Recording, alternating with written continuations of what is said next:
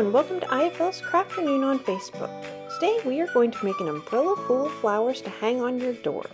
For this project you are going to need a stick umbrella, artificial flowers, wide ribbon, a glue gun, and a pair of scissors. Let's get started. The first thing we need to do is get our umbrella to stand up straight. So I just put mine into a garbage can and then tucked a bunch of plastic bags around it to make it stand up. Now we're going to use hot glue to glue our artificial flowers into the umbrella. So I'm just going to take my flowers and just put a little bit of hot glue on the end of the stem and then tuck that down into the umbrella. And I have several sets of artificial flowers, and I'm just going to repeat this process for each set of flowers. And you're just going to hold those onto the handle until the glue sets.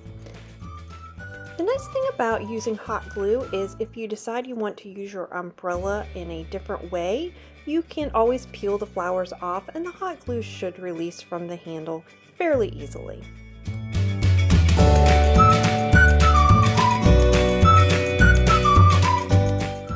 Rest of your bunches of flowers using hot glue to secure them to the handle of the umbrella.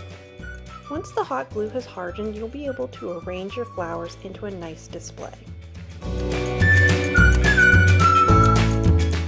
Now that all of our flowers have been added, we're going to use our ribbon to tie the umbrella closed so that it doesn't fall open.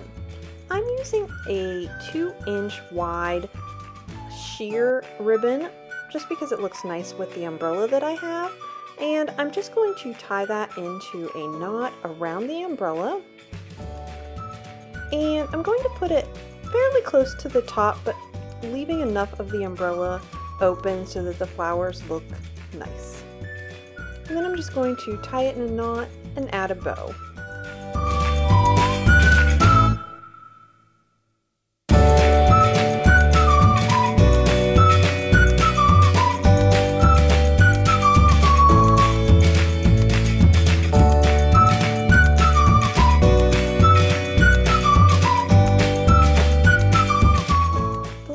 Going to do is add a hanger. Now if the hook on your door is wide enough that you can just hang your umbrella on, you don't need to do this, but I'm just going to add a little piece of ribbon here at the top and tie it in a knot so that I can hang this on my door.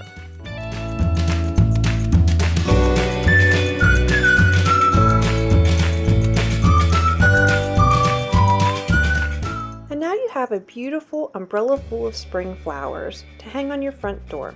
Stay safe and see you next week on IFL's Crafternoon on Facebook.